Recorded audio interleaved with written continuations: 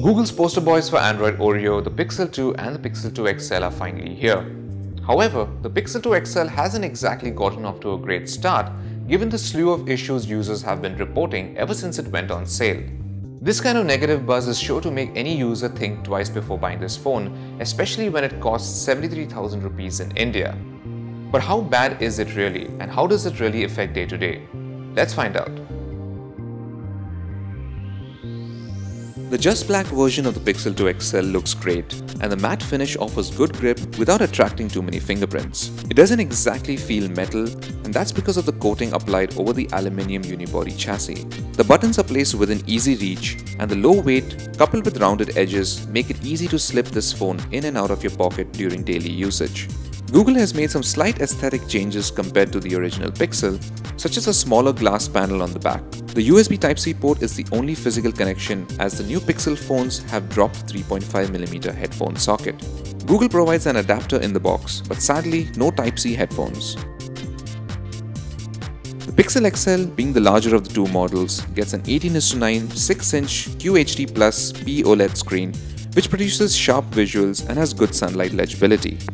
However, colors aren't really as vibrant as you get on competing products with OLED screens, and we haven't really had any burn-in issues on our review unit in the week that we've been using it.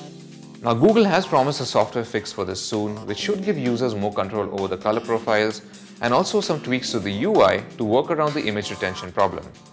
On the other hand, we did have one annoying problem which seemingly can't be fixed, as it appears to be a trait of the display more than an actual issue. We're talking about the blue tint, which is visible when you look at anything on the screen at an angle. It's really annoying and looks worse when nightlight is on. The Pixel 2 XL uses the Qualcomm Snapdragon 835 mobile platform, which is now a proven flagship SoC. There's also 4GB of RAM and a choice of 64GB or 128GB of storage. There isn't any micro SD card slot, and the SIM only accepts a single nano SIM.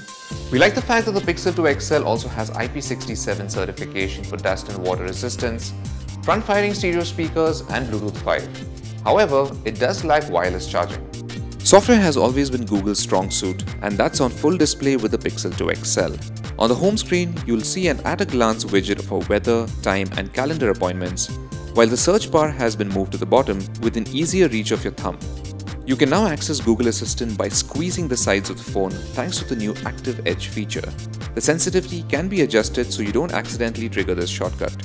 Now Playing is another new feature. The Pixel 2 XL can automatically identify any song playing in the background and show its name on the lock screen. This feature actually works offline too, since the phone has a local database of popular songs to match it against. It might not replace Shazam or SoundHound entirely anytime soon, but it's a cool feature to have. Another neat software feature is Google Lens, which is currently in beta and only available on Pixel devices.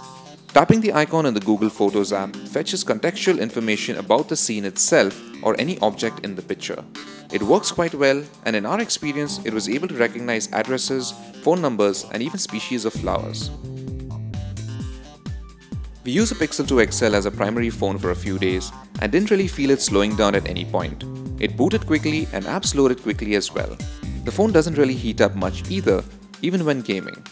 There's Google Duo integration in the Dialer app too, so you can make a video call straight from your contact lists. The display has a sharp resolution, which is good for watching movies. While the color dullness did bother us at first, we eventually got used to it. However, the blue tint was really annoying throughout, and that's something buyers probably will have to live with. The volume level of the stereo speakers really depends on the app and the content. At full volume, some shows streamed through Netflix weren't too loud, but we found that Apple Music was better. Camera quality is once again the main star of the Pixel 2 XL.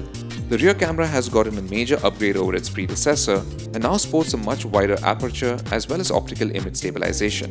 Image quality is excellent in daylight shots with very good detail and colors. Low-light shots are good too, but landscape shots tend to get a bit noisy. There's a portrait mode that works just as well on the Pixel 2 XL as it would on any dual camera flagship of today, and the beauty of it is that it's all done through software. Video recording maxes out at 4K but only at 30 FPS and not 60. Stabilization quality has improved greatly compared to the first generation. The recorded video is a lot smoother, but it's still a bit noisy in low light. The camera app is easy to use but a bit too bare bones. there's not much in terms of advanced features such as manual adjustment or raw shooting. We're happy with the battery life of the Pixel 2 XL, as with regular use, we easily managed to go well beyond a day. We even managed a day and a half with frugal usage. Fast charging works really well too, giving us a 90% charge from an empty tank in about an hour. There's a lot to like about Google's new flagship, but its price in India seems a bit excessive, especially when you factor in the average display and all its issues. If you prefer vibrant colors, then right now you're better off with the iPhone 8 Plus at the same price, or even the Galaxy Note 8, which costs less. The Pixel 2 XL definitely has the edge compared to other Android phones when it comes to software, so if that's important to you, then you could consider the smaller Pixel 2. If you definitely want to buy a Pixel 2 XL, it would make sense to wait for Google to fix these initial issues first.